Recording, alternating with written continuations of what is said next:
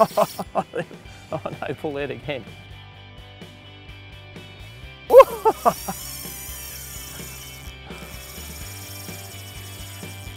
All right. So, I don't know if this one is a tailer actually, pulling a little bit harder. So you saw I pulled out of that other fish. Doesn't matter, keep going. Put another lure on there and I hooked another fish, and I did see a small kingfish follow me up there before. No, I don't know whether this is a tailer or fighting a little bit different. May well be yeah, that's a kingfish, that's not a tailer. So awesome, so different species, and hey, that could be one of the species that we're gonna list on that website and SMS out on that Saturday the 18th. So that's a great noise. You gotta love that if you're a fisherman. Having fun, and this is the sort of conditions. It'd be great to have my kids out here today. They're off at school, so poor old dad's got the day off, but it's what it's all about, having a bit of fun. Yeah, and that's what we want to hear, that noise. And I'm pretty sure it's a kingfish. We'll have to wait and see.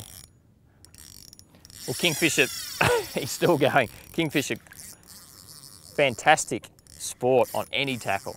And certainly on this light tackle, it doesn't get a lot better than this. I'll just go around the other side there again. So we're getting close. So important to get this fish in the net. Just remember your legal lengths. Now, I don't think, certainly in New South Wales, I don't think this fish is a legal size. So 60 centimetres is legal for kingfish in New South Wales. Check with obviously your state regulations, and you've got to make sure that any fish that you submit, it's got to be the minimum legal length. So I'm not too sure, but I'd say it's only in the 50s, but it'll be good exercise to measure it and show you just exactly what you've got to do with that photograph anyway. There he is. Don't rush it. A lot of good fish are lost at the net. So we just lift him up there. Oh, and there's a prime example, not quite ready. Just lift that fish up there again. Here he comes, just about right. And we'll just sneak him in the net like so. And into the boat.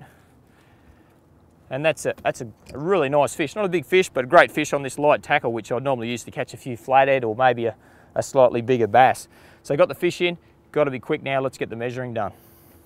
Now, pretty simple to measure the fish. This is a Lowrance measuring device, but you'll have your Pirtek brag mat that you get with your registration, your Pirtek hat and your brag mat. Lay your brag mat out, nice and flat. Grab your fish. You can do it in the sand or on a wharf, or doesn't matter where you are. We're in the boat at this point. Line that nose up. This fish is actually right on 64 centimetres.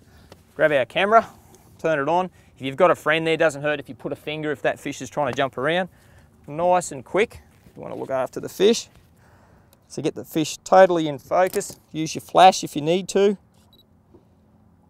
Get that fish nice and focused. Bang. Have a look. Back of the camera there.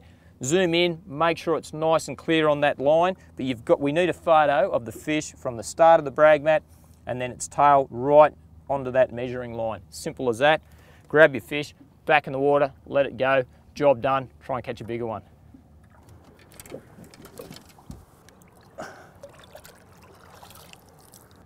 And one thing it's important to remember with digital photography, we all know that you can manipulate photographs and Photoshop and do all these things.